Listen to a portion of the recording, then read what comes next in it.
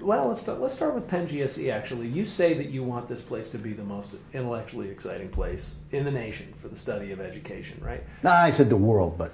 Okay, the world. So if we want this to be, to be that place, yep. What are the essential ingredients to making this that place? We want to lead in two ways. First, and most important, in my mind, is leadership through ideas. This is where our research and our development work goes. I could have talked about John Fantuzzo's early childhood program.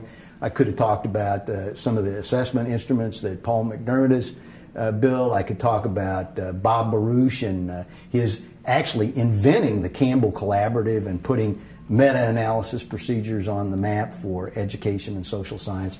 There are tons of examples. These are ideas.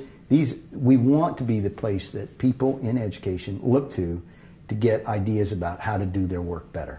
See, the other strategy is the one everybody probably would think of, leadership through people. We get fabulous students. Our students are lights out better than the students anyplace else I've been. You can check out where I've been. And so it creates a very yeasty environment. These people got all the potential in the world. We just need to figure out how to work with them to take them to the next level. Some of the people we produce are going to be future professors. They're going to have their academic children who are going to become future professors.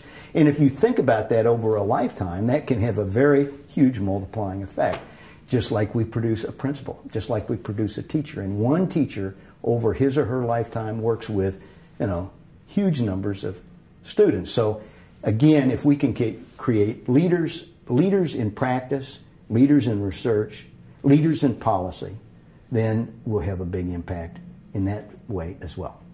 Ed schools, I think, need to be, and this is the word that people were using when I got here, nimble.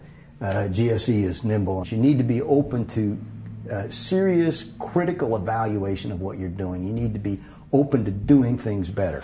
Right now, for example, teacher education. I've been in this field for a long time. Teacher education was never seen as a priority. It was always the weak stepsister of everything else that went on, the lowest of the lows. Teacher education is now seen as very important. We're already quite experimental in teacher education. We have a Teach for America site. We have a residence program. We have the Noyce Foundation from the NSF, so we're cutting edge in math and science. But we're taking a really hard look at what we're doing right now and thinking about this idea of leadership through ideas. Can we take teacher education to a new level that others can emulate?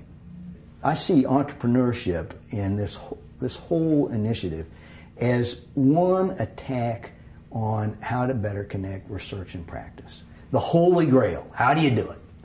Very difficult. We got good ideas that just don't get traction. And but you need that.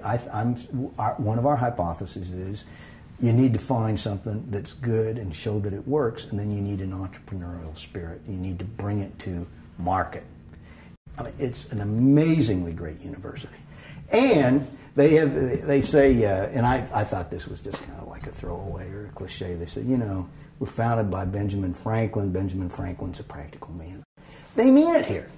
Well, education is nothing if it isn't practical. So it is the best university in the world, in my view, to be an ed school in. I wasn't ready for the students being so good as they are. I thought they'd be great, but I didn't think they'd be noticeably better than students where I've been before. Those have been two enormously pleasant surprises. I'll tell you another little surprise.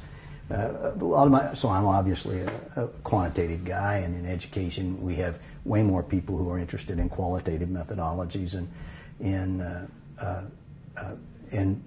GSE has a reputation for great excellence, long history of excellence in qualitative.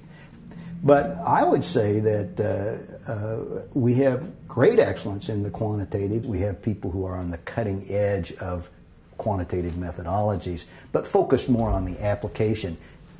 To my knowledge, we may be as good as it gets for a student who really wants to be in a place that is thoughtful and excellent in both. And that's where you, as the intellectual leader of the school, comes in to ensure that there is that quality sort of backstop, right? Intellectual leader of the school. I'm just the dean. Okay, hi, I'm Andy Porter. I'm at the Graduate School of Education at the University of Pennsylvania. We're in Philly. There you go. And you're the dean. And I'm the dean.